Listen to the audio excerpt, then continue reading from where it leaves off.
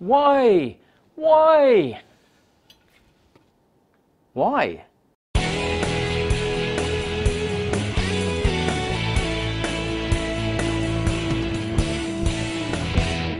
Hello fellow CNCnutz and welcome. Today I'm going to show you a prototype of a Y carriage build that I designed back in 2012. I have no idea whether it's going to work or not, but it's been sitting there for quite a while and gnawing away at me as to whether it will actually work. So the best thing I thought was build it and we'll find out. Now when I designed this, I designed it to be as simple to build as possible with no special tools required. In my case, I pretty much built all of it using a drill press.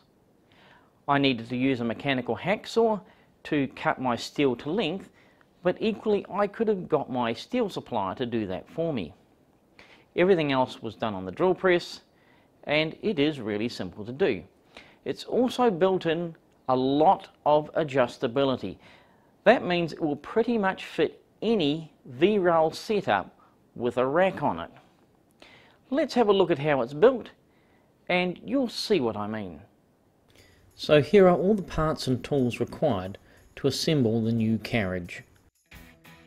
I'm starting by assembling the 6 modules that make up the carriage. The first one is very simple. It's nothing more than a bolt, 2 nuts and a washer. I'll put aside each piece when I finish it, and when I have all 6 parts constructed, I'll then assemble it onto the aluminium extrusion. This piece is made from angle iron and forms part of the support mechanism for the top bearing rail. So this part is the adjustment block for the bottom V-bearing rail. It will allow fine tuning of the bottom V-bearing to give correct tension.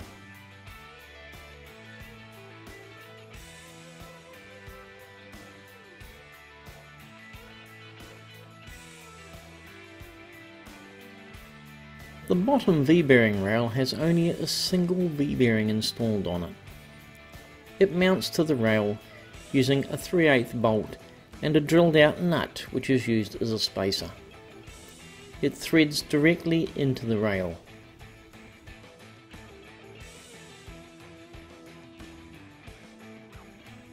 Two additional bolts are added, and these will be used to attach it to the aluminium extrusion.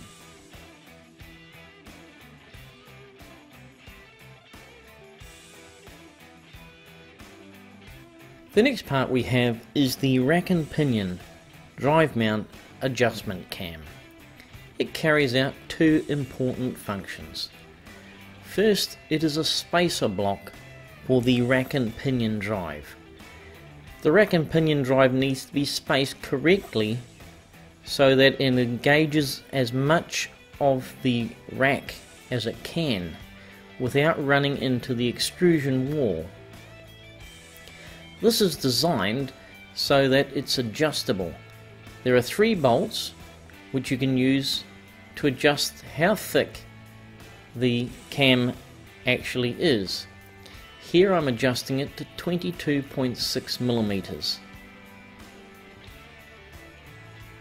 I screw in each bolt, check it, tighten it, and then check it again to make sure it's correct.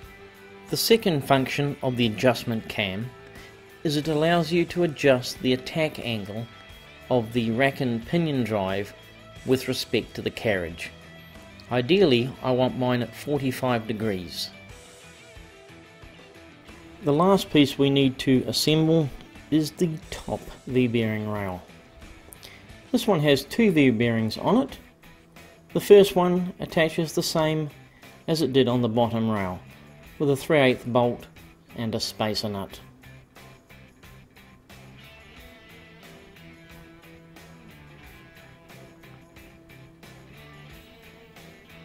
Next we put on the 4 mounting bolts that will attach it to the aluminium extrusion.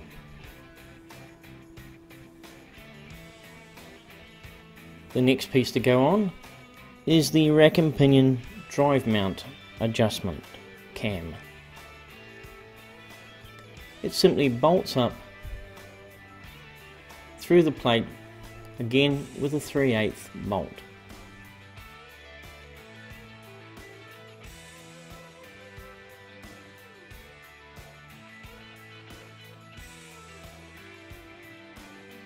You can see here how the 3 bolts hold the plate off the top rail, giving the spacing that's required.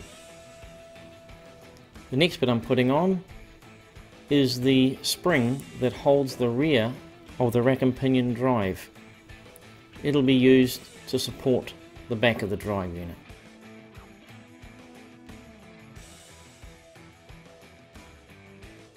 With our 6 components complete, we're now ready to assemble them to the aluminium extrusion.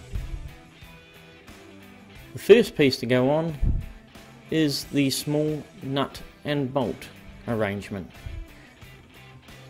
It simply bolts up to the extrusion and provides a stop for the V-bearing bottom adjuster plate. The adjuster plate now slides into place and the bolts are just lightly tightened up. They don't need to be tight at this point. The plate is allowed to move about. Next I'm putting in the adjuster block for the bottom V-bearing rail. It goes in and bolts down tightly to the extrusion. You'll notice I have pencil marks on the aluminium extrusion, giving a rough indication of where these parts are to go. There's nothing overly critical because the whole design is so adjustable.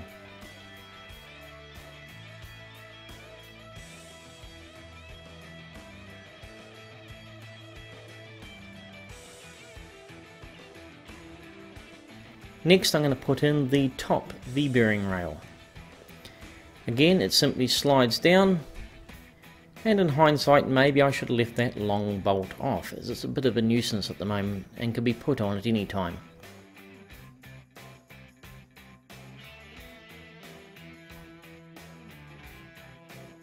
It's important that this piece goes on square. When the rail was made, everything was referenced off one side of the piece of steel, and I'm using that side to square it up to the extrusion. I'm now just going to tighten the bolts down lightly so that it just holds in place.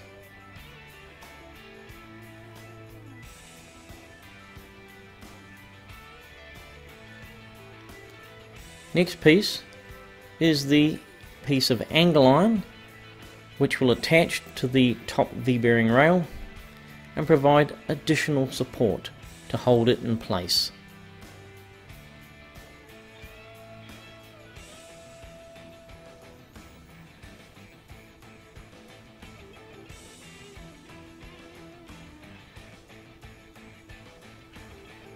I'll be using the second V-bearing bolt to hold this together in place. I'm using a bolt with a drilled out nut.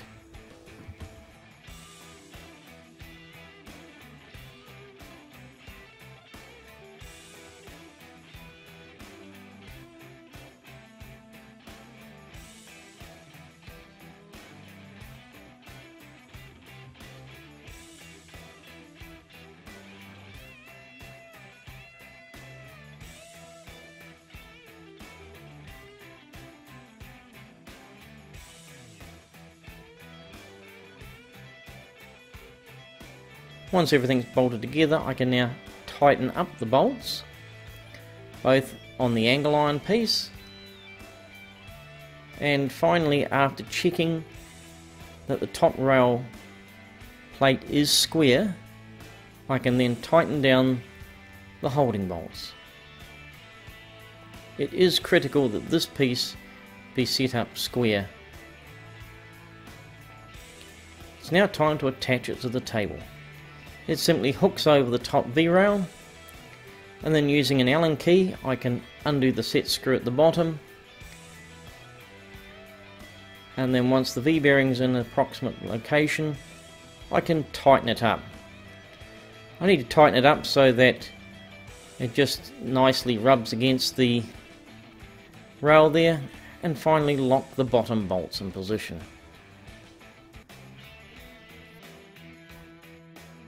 It should now run nicely along the rail. The next part to go in is the rack and pinion drive. It comes with a machined bolt, and I've made a small 3/4 millimeter spacer to go between them, just to stop the two surfaces from rubbing together. The turnbuckle is attached to the spring at the rear, and then the bolt that attaches it is simply screwed in to the rack and pinion mount adjustment cam. The hole in the big green washer there is quite large and goes around the outside of the bushing on the rack and pinion drive. So I'm just making sure that when I do it up, it's not going to end up pinched. It should still move freely even once the rack and pinion bolt is done up firmly.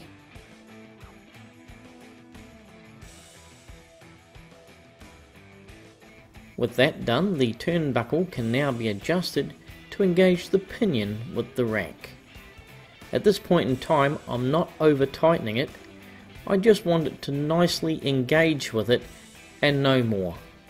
If it's too tight, I'm going to have problems with the next adjustment. The time has now come to adjust the angle of the rack and pinion. So I'm starting by undoing the bolt holding the drive mount cam in position. I can now rotate the cam, and as you can see, the angle at which the rack and pinion drive sits adjusts. If it's too steep or too shallow, there's a possibility the pinion may jump out of the rack. So by having it at 45 degrees, that's the best compromise where it shouldn't jump out while you're using it. I can put the square against the extrusion and you can see the angle's off, but by rotating the cam, the angle adjusts and now it's 45 degrees. I simply now need to retighten the bolt that secures the cam adjustment in place. And there we have it. Our axis is assembled. Well, now that you've seen it, I'm hoping you now understand why I'm saying this will pretty much fit any V-rail setup with a rack built onto it. It's because these here are so adjustable, you can move them to suit any width of rack you like. Also, the fact it's got this adjustment cam on it, so you can change the attack angle of the rack and pinion drive, just makes it so adjustable. Now, don't expect me to start getting this installed next week, because I need to do some other things. In fact, the first thing I'll be doing is removing the rack and pinion drive and putting it back on the existing machine, because I have other things I need to get done at the moment. But I will be forging ahead with it, and we will get this attached to the machine as soon as we can. Now, one of the other things I need to do before I can install this here is I need to replace these top V-rails here. And the problem is, when I built these, I didn't bring them right to the end at either end. And because these V-bearings here are further apart than they are on the existing one, I don't have the same amount of travel anymore. So I need to make these longer so I can get more travel out of it. And I will show you how to make V-rails using a drill press. My poor, long-suffering drill press. It's going to be a lot of fun. The other thing is, I'm still struggling with some important engineering questions like what colour should I actually paint it? Should I leave it grey or change the colour to something else? Well, that's it for this week. Thanks for watching. Don't forget to like and subscribe, and I'll catch you guys later. Cheers!